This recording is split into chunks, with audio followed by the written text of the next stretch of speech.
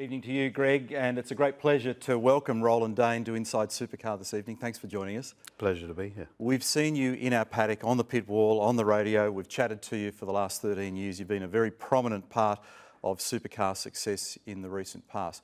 What we don't know is much about what predates that, and that's the fundamental reason why we wanted to get you here this evening.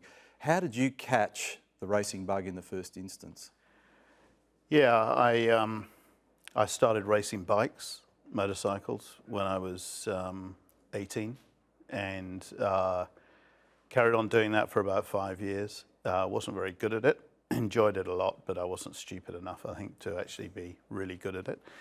And at the same time, I was working for a company called Panther Cars, making bespoke hand-built cars in the south of England. And I ended up building my first competition car when I was 20, which was a rally car, Group 4 rally car with Vauxhall components, GM in the UK. And then I also built a production sports car in 1980 as part of my remit at work. So I was a very lucky boy to be able to play at racing at an early age there for a very successful driver in the UK called Chris Meek, who actually died a couple of weeks ago. But we won a championship straight off, and he taught me what to do and what not to do. So most people aren't aware of this fact that you, in fact, did a lot of driving at one stage, didn't you?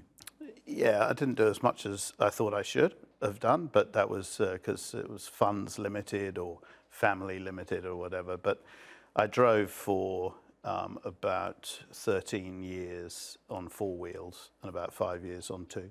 And there's a shot of you, in fact, up on screen here at the moment in conversation with Derek Warwick, who is a long-time pal. But seeing you in a race suit is something that we're not accustomed to, RD. There's a bit of amusement in that for us. So who was the equivalent of Roland Dane in your ear in those days? Who was the headmaster whipping you along? Yeah, I mean, Derek actually owned that team through his Honda franchises. At that time, he had 3 or 4, I think 4 Honda dealerships in the UK and Jersey, where he lives. So I was reporting to him then, trying to explain what was going wrong. Hard to imagine you in that role. I can't believe it. So where was the transition from driver to team owner, and why? I mean, was it a self-assessment and you went, you know what, I'm just not good enough at this, or what was the story? Yeah, in early 90s, I was still enjoying driving and not doing as much of it, and doing some one-offs in the course of business. I was doing some driving in Japan, which was a lot of fun as well. But I knew I wasn't good enough, and I started supporting a couple of other people, started owning a couple of cars, and then really consolidated it all in beginning of 1996. And when I was at the Australian Grand Prix with Martin Brundle, actually, as his guest, I think it was the first Melbourne Grand Prix, and he and John Palmer and I were sitting in the back of the garage in a practice session, and they were saying, what are you going to do with Derek now? And Martin said, you need to get some manufacturer money behind you. And out of that, I went back and said to Derek, look, maybe we should try and make something bigger out of what he had in his dealership Honda team. And we went to Honda and said, can we run your BTCC team for you? And they said no. But GM rang up and said, I gather you want to do something along these lines. Would you put a prop to us? So Derek and I and Ian Harrison put that to them and landed that deal. And is that where the name 888 started? 888 is the name because we had to think of a name, and I hated names that were linked to people's names. And I've been very successful in Asia and have been over many years, and nothing they like better up there than 888. Right. So tell me about the parallel business career that you've had in concert with your motor racing, because clearly that's also given you the means to do what you're now doing. Yeah, I've ever since I stopped working for Panther in the mid-80s, my own business is actually 30 years old this year. I set up at the beginning of 1986 in London, and that buys and sells vehicles, expensive vehicles, all around the right-hand drive markets in the world. And it's ebbed and flowed enormously according to market conditions. But you know, I own an industrial estate in the UK where it still operates from, and I've got the same 8 people working for me for years and years. I can't remember the last one he left, and that continues to thrive, frankly. We've sold all sorts of specialist vehicles around the world. The British Touring Car Championship project that you spoke about before was pretty successful for you, and Vauxhall was a very successful relationship in your GM relationship. In fact, I can remember at one stage you guys came out here, and I think Russell Ingall drove in one of your cars, did he not? He did. He smashed it into the wall coming off Skyline. Yeah. It's so hard to understand and imagine. I can't believe that. Yeah, he was slow as well. Greg Murphy Murph was quick. Russell was a bit average, and it was front-wheel drive. He didn't really understand. No right of reply either, which makes the interview even tastier. Until the weekend. But yes, that's right. But you guys, you genuinely were very successful over a long period of time. So I'm curious then as to, you're in the UK, there's a big motorsport industry hubbed in that part of the universe.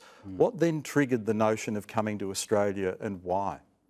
Look, there are a number of things going on that ended up aligning at the same sort of time. I mean, I went through a divorce, and these things can be a bit painful at the time. I needed some new direction. British touring cars had got very boring. The cars were dumbed down. They were easy to drive by comparison with the super touring cars, etc. And I wanted something different to do. And I'd fallen in love with Australia years before when I'd first come out here. My grandfather was Australian, my brother's an Australian in the Northern Territory. He's a flying doctor up there. So overall, I had good enough reasons to want to come and dig around and see if I could do something down here. So that's exactly what I did, and came and had a look. And in the first instance, it was pretty tough, wasn't it? So when you guys first turned up here, it certainly wasn't a case of transposing what you'd done in the UK and all of a sudden we're at the front of the field. It was hard yards early on. We had to, by we, I mean essentially myself and Ludo Lacroix, we had to learn what was important in building and running the cars here. And that really took us 2004.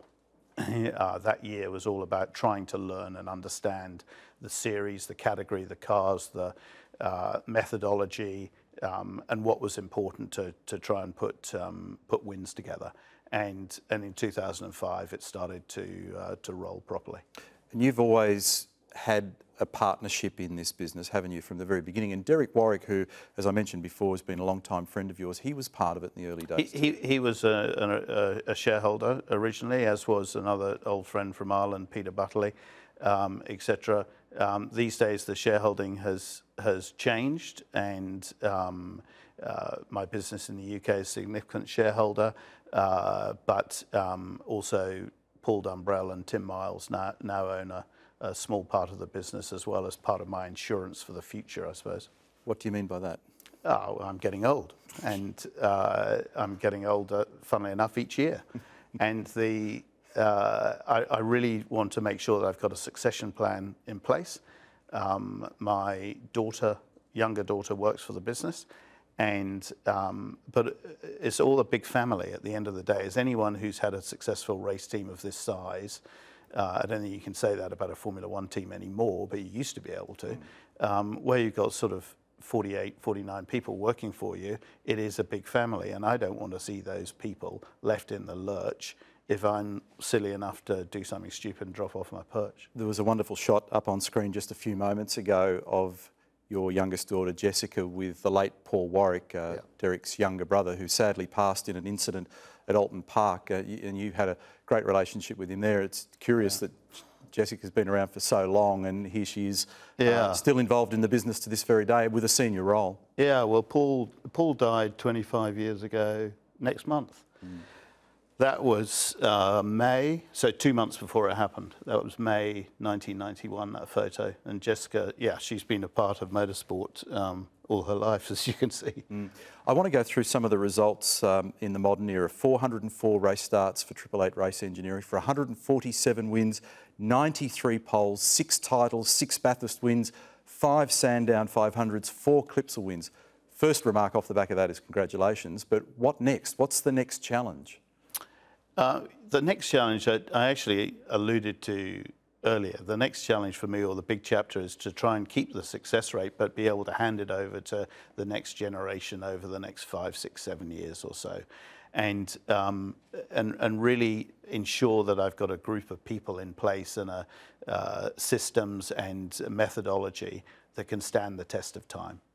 You're a tough character. We see it on television, and we can tell by the look in your eye in the background, keeping an eye on your flock, making sure they're doing what you want them to do. Is that a formula that works for you personally? Is that just is that an extension of your personality? Just give me a little insight into the way in which you work. I can't do that too much. Let everyone into the secrets. It's just a technique or a style that's evolved from watching the people that I thought were really, really good at it. And I've been lucky enough to be around some really good operators trying to pick up the tidbits over the years. You know, a lot of time spent going to race meetings and being around Formula One and World Sports Cars with Derek gave me an insight into how some very good operators ran the teams. You know, people like Jean Todt at the height of his powers in the Peugeot team before he went to Ferrari. Or Ross Brawn in the Walkinshaw era with the Jaguar sports car program, and at Arrows before that. You could really see how good people in a completely different world from what we live in Formula One today, one that was much closer to our world in terms of the size of operations and everything and the way they were run, how they worked. Is there a sense of humour in there somewhere? I think there's a pretty big sense of humour, but I like to be with the people I like to be with, and when I'm with the right people, then yeah, we can have a lot of fun. And you know, would you stop and consider doing something other than supercars now, or is this it? Is this the full stop in effectively your racing career? It probably is. The thing that I would have really enjoyed, I believe, doing and did have a serious look at was being involved in motorcycles at MotoGP.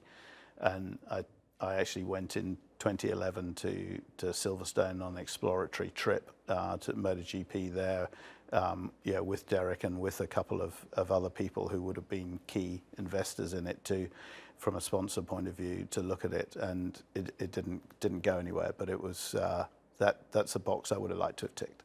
Pleasure to spend time with you this evening. Thank you very much for that. Have fun this weekend in Darwin, and hope you can continue to add to those numbers. Where's your qualifying mojo gone, by the way? Because you guys have lost that form this year. Wait and see. Anyway, there's no points for quali. But wait and see. It does convert to race wins, though, doesn't it? It quite often does, but wait and see. All right.